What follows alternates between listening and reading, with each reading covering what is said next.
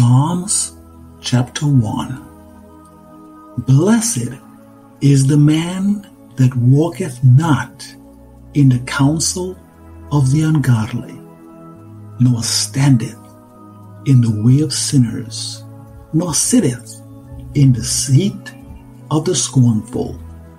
But his delight is in the law of the Lord, and in his law doth he meditate day and night. And he shall be like a tree planted by the rivers of water, that bringeth forth his fruit in his season. His leaf also shall not wither, and whatsoever he doeth shall prosper. The ungodly are not so, but are like the chaff which the wind driveth away. Therefore the ungodly shall not stand in the judgment, nor sinners in the congregation of the righteous. For the Lord knoweth the way of the righteous, but the way of the ungodly shall perish.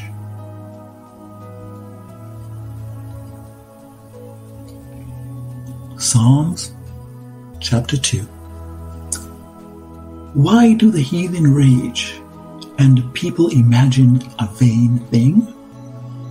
The kings of the earth set themselves, and the rulers take counsel together against the Lord and against his anointed, saying, Let us break their bands asunder, and cast away their cords from us. He that sitteth in the heavens shall laugh. The Lord shall have them in derision. Then shall he speak unto them in his wrath, and vex them in his sore displeasure. Yet have I set my king upon my holy hill of Zion.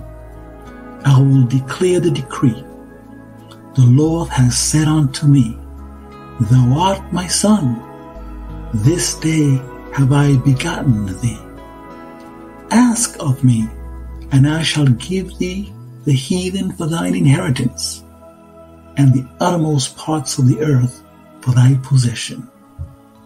Thou shalt break them with a rod of iron.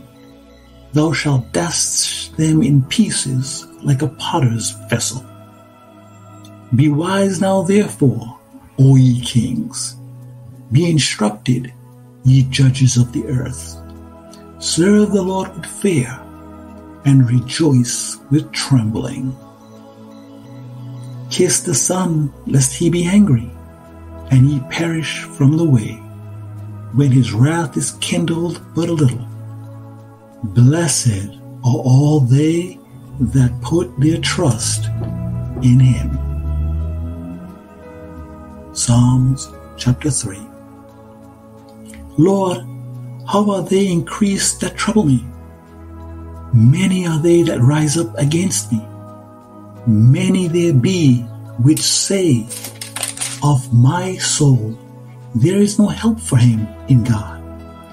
But thou, O Lord, art a shield for me, my glory, and the lifter up of mine head. I cried unto the Lord with my voice, and he heard me out of his holy hill. I laid me down and slept. I waked, for the Lord sustained me.